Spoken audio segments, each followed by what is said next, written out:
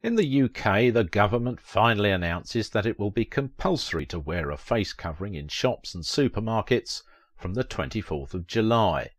This is 4 months after I wrote to Matt Hancock and James Cartlidge, my local MP, saying we should be wearing a face covering as they do in Asian countries where the death tolls have been far lower than ours.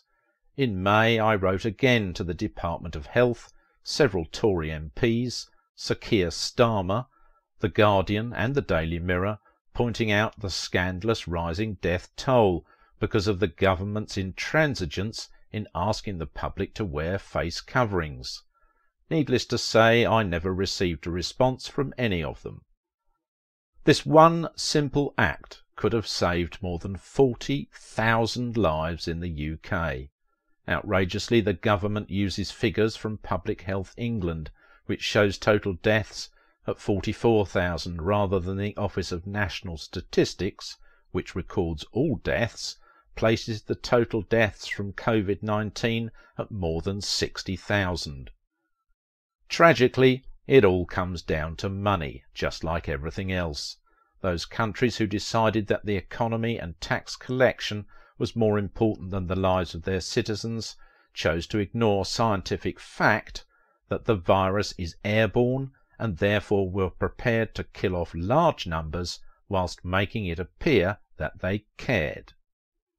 The irony is that had we worn face coverings from the beginning, our death tolls would have been much lower and businesses would not have needed to close down for so long, if at all. Wearing face coverings would have meant people working and travelling almost as normal. Care homes would have been protected and the NHS would have been spared the tsunami of cases. Just look at the facts. In Japan, with a population of 125 million, almost twice that of the UK, they wear face coverings, and they have recorded just 1,000 deaths from COVID-19, and their lockdown measures have been far less strict. Even China's total is still under 5,000 deaths. The UK, USA and Brazil have clearly opted for deaths over the economy.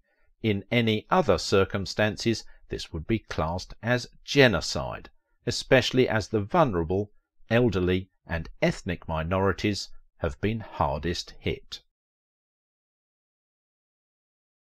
If you're interested in hearing the truth rather than all the lies that get put out by the media and governments, then please subscribe to my channel.